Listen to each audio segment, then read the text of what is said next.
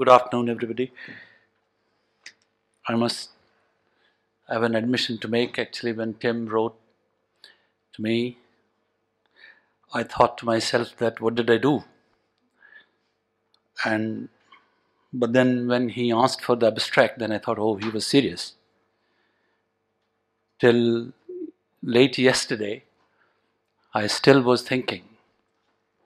And when we got around the table, I thought, oh my God, it was more serious. So the presentation that I had handed over to Kyle had to be changed at the last moment. Yeah, well, no, that's the way it is. I thank Gbif for giving me an opportunity to speak to you.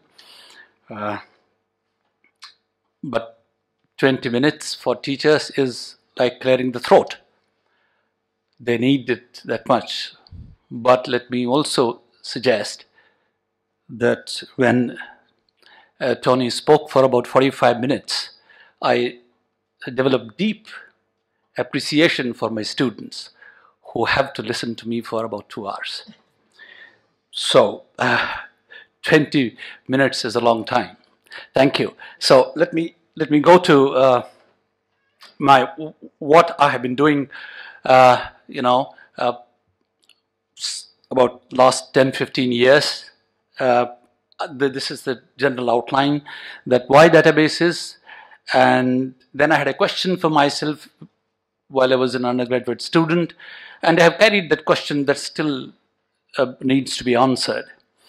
And what were the earlier postulates, and how I have, in my small way, contributed to change certain perspectives in ecology, and how we can, using these databases, how we can, almost transform a small microcosm into macrocosm, or small microecological, ideas into macroecological ideas. So, and finally, as Tony said, that what's the use if nobody uses it? So who will use all this information that we're creating? So, well, there was nothing actually when I started writing the abstract. I had absolutely nothing in mind. Then I said, oh, what can databases do at all? So then I looked. I said that, well, if there is anything worthwhile in biology, it has exactly happened because of the databases were there. And this database. This is a picture of a herbarium and the gentleman called Carl Linne. And there's a quotation which I have put for you here of Godfrey. And he said that, well, when possibly Europe realized that there was a world beyond their shores, and then they started sending all kinds of voyages to collect all kinds of herbarium, all kinds of plant and animal specimens, and herbaria and musea grew in Europe. But then they didn't know what to do with this, because there was no problem, because everybody was naming the way they wanted. Till, of course, so that he suggests was the first bioinformatic crisis. Then now we have second bioinformatics crisis. Again, this is a result of yesterday's discussion after the dinner we had with Healy talking about it. So we have now large number of these databases, tremendous databases, and we have absolutely no rules. Possibly now, first bioinformatics crisis we could survive because we had an international code of botanical nomenclature, international code of zoological nomenclature, and then they had certain rules. But today, I think there is a need for what we call international code for gene database nomenclature, possibly, because we do not know which particular data sequence belongs to which species, and if that species is really that species at all. So that is the second. Okay, so this is a game that deserves the rules. But yeah, but that aside. So quickly, similarly, databases that Mendel. This is another major discovery that took over life sciences. Mendel's laws, possible because of he maintained tremendous database himself. So same is true of Charles Darwin or DNA, but that will skip. Okay. So what was the question I had for myself? As a graduate student, I was involved in a undergraduate student, actually. I was involved in that time in early 80s. There was the Biosphere Reserve program, and my professor asked me to make the checklists, because that's all what I was qualified to do. I wasn't qualified to conduct some serious research. So my job was to simply put what kind of plants were there in Indian flora or in the Himalaya. So I prepared Himalayan checklist, and once I had done that, I think it took me over an year or so, and that time we didn't have Excel sheets that much, not long ago, but somewhere in mid-80s. So then suddenly he said, all right, this is all right, but can you put chromosome numbers onto these species? Oh God. So then I didn't know what to do. So then I got to getting to databases. That time there were no databases like we have them today. So we had that. Then I said that which is the book where I can get most chromosome numbers.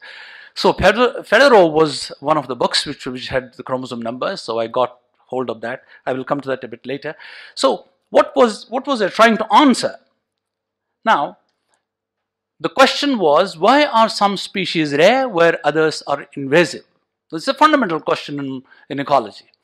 So when I got to answer that question, I had to read a lot of literature, and when I read it, I found that there were a lot of people who were saying that, which are the oldest species, they tend to become extinct, and the younger families, that means the recent advanced families, they will be mostly invasive, or they would not, they will be common. But there were the results were equivocal, so nothing much came out of it.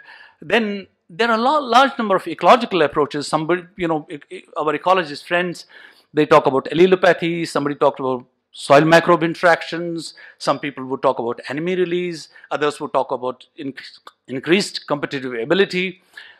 But I somehow wasn't convinced. That I was thinking that there were 6 blind men looking at the elephant, kind of that kind of a metaphor, if I may. So then I said, let me look at it very differently. So I thought that I think there is something in the genes. It must be something in the genes that makes a guy a nasty guy, or a bad guy, and somebody a good guy. So good guy gets endangered, bad guy becomes invasive. So I must again make another admission that this was mostly again intuitive.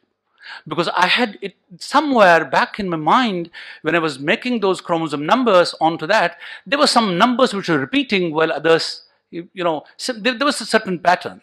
Okay, so what did I do? So the best thing is to, when you're not sure, so you begin with home.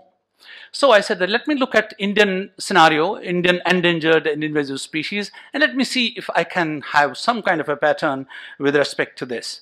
So I looked at this book called Federer, Chromosome Number of Flowering Plants. Then there was this older book by Darlington and Wiley. And at that point of time, my own laboratory, my own professor came out with this book, for which again I had no idea. I was only hired to proofread this.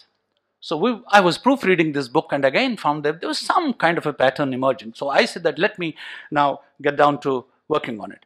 So the second one was that, okay, I had these databases that time, which was in books, and then I had other kind of database that where can I get those, that's the rare plants, which are red data books. So red data books and that, so 2 sets of data. One is the books which have the data lists of rare species or endangered species or invasive species, and then which have the chromosome numbers. And it took me about 5 years to have this paper published, thanks to reviewers. And they told me that I was making some blasphemous, kind of a proposition. But ultimately, I think I was aggressive. I finally got this out, and I had first time suggested that if you happen to be a diploid species, you are likely to be endangered, and if you're a polyploid species, you are likely to be invasive. So So this was then, of course, you usually go through these, how robust are your numbers, you do statistical tests. I don't want to bore you with all those. So, and also then second question, oh, was it species, was it phylospecific or phylogenetic? So was there a phylogenetic confounding factors? So that was also tested, and when I passed the test then. But the second question was immediately asked, once I had done this, second, oh, where is the empirical evidence? So naturally then I got to, again, which I was trained to do at the graduate level. So I had a position at the National University of Singapore, and then I thought that Singapore is one of the, invasive hotspots. It's invasive hotspots, one of the 10 invasive hotspots in the world. So look around, you will find only invasive species. So I picked up 13, 14 odd species and investigated them myself, and I found, lo and behold, that all of them were polyploid. Not a single one of them was diploid. And also, not only they were polyploid, but they were allopolyploids. So now I had empirical evidence. So far what I had done was that I had talked about the Indian subcontinent. I had talked about a tiny place which you cannot see on the map called Singapore. Then people said, look here, actually in biology, when you make a big when you speak a big idea, scales are very important. Scales matter. So I said, all right. But now I can't do with those books. I needed now data sets which are actually global in nature. So then I went and look at. So these are the kind of data sets that I went. If I had to become global in my views about invasiveness and rarity, then I had to look. So these are different data sets. Most of you would have used them, and then this is what happened after that. Now, at the next, so at one level, the second level, which is again an afterthought, which came only after yesterday's dinner. So I have justified eating this dinner.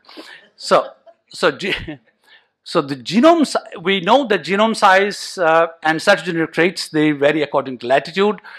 Therefore, we had to extract this information of distribution of each of these species, and again, this Gbif came to our rescue, and we did this.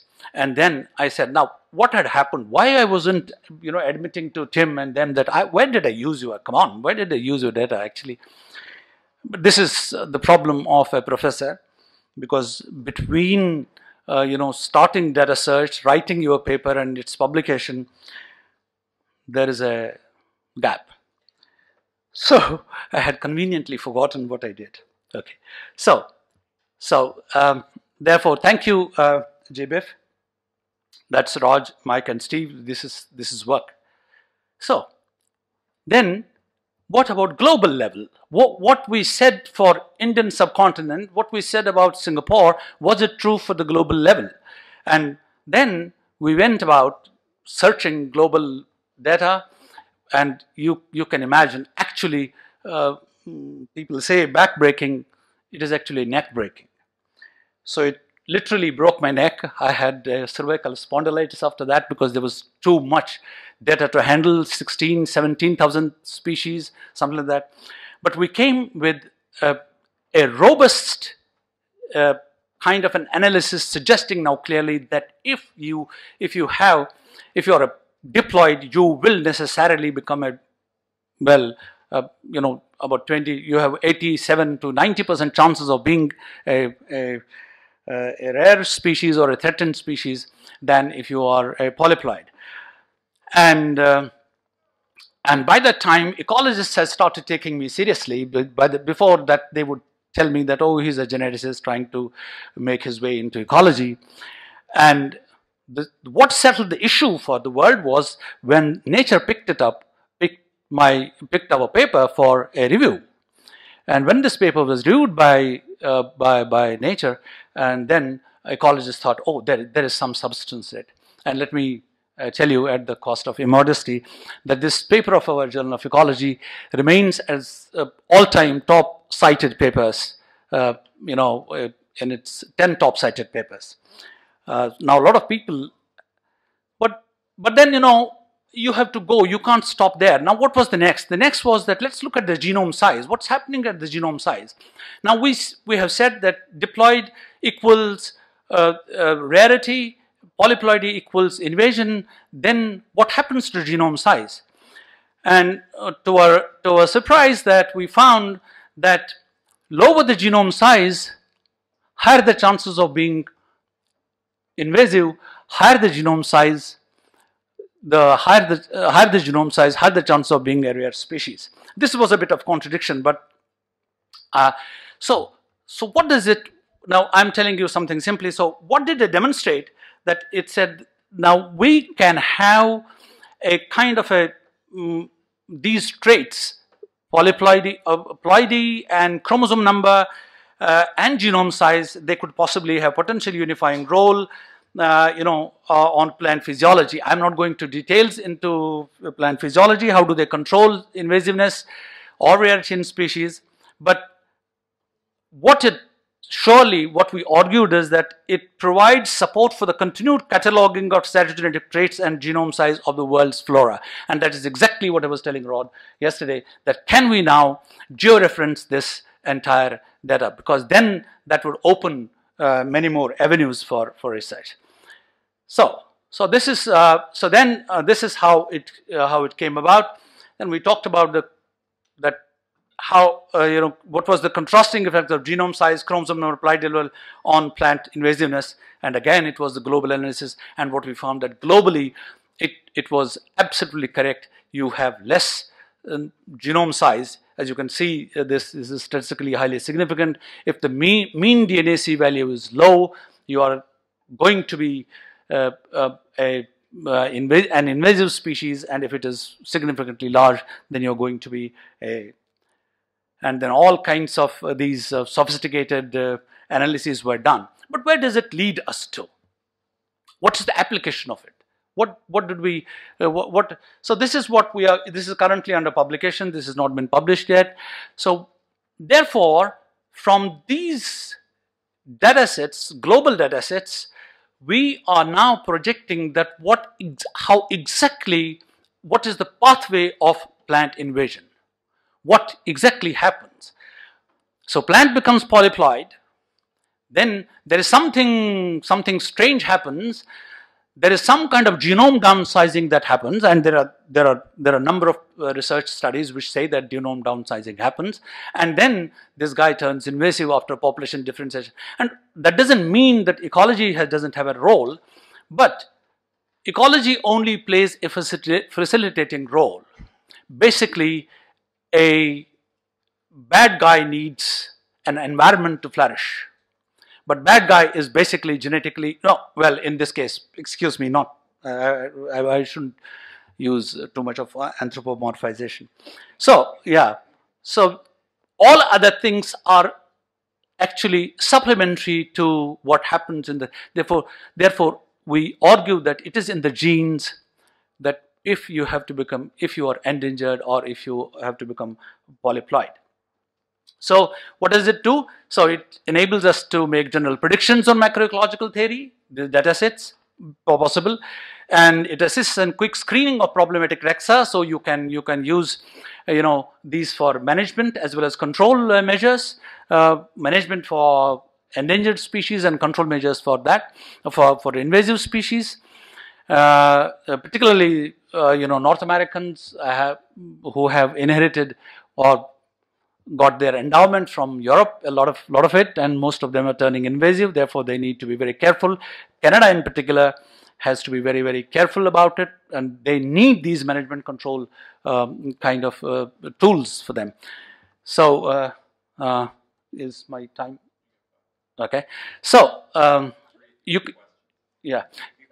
So as they also can help you to ascertain invasion history. That means if you have herbarium records, then you can exactly know that when and where did it arrive from and what was the progression of it.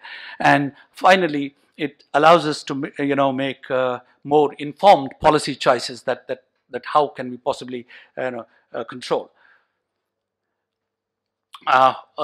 Nothing is complete because this is a pan world kind of an audience. Therefore, nothing is complete without quoting United Nations and United Nations documents. So I thought that this is this is some kind of a evolutionary responsibility of us, that the Convention on Biological Diversity, which clearly says that each contracting party shall, as far as possible and as appropriate, prevent the introduction of, control and eradicate those alien species which threaten ecosystem habitats and species. And we would like to believe that under these three stages, which is the prevention, eradication, and long-term control measures, the prevention is the first thing that you can do using these molecular and cytogenetical tools. So if you know for sure that some guy has arrived from outside, is an alien, you can quickly screen it for its 2C DNA and ploidy, and then see whether it has the potential to become nasty or not. So my ecologist friends, some of them have changed their religion. They have come over to my belief, but some are still diehards. So those, for those, I have only this thing to say. Thank you. Thanks a lot. Thank you for your attention.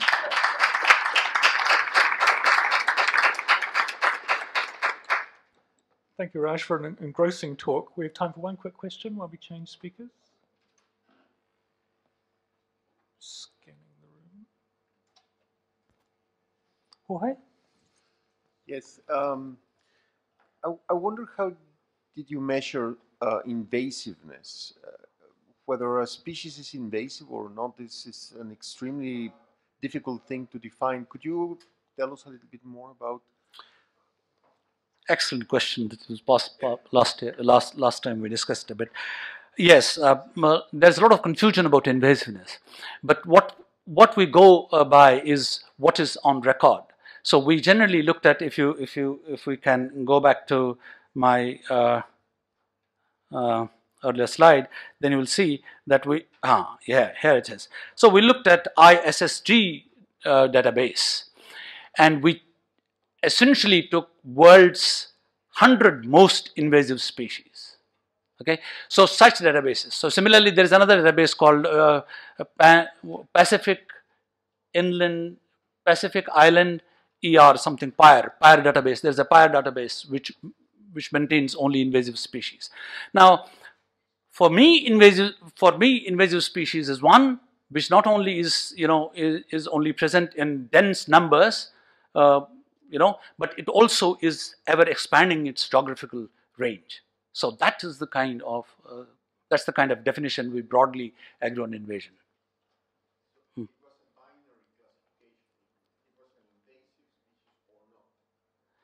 No, well, there was a trilogy of them. There was one invasive species, then there were endangered species or threatened, which are listed in red data books, and then there were common species which were neither invasive nor endangered. Great, thanks very much.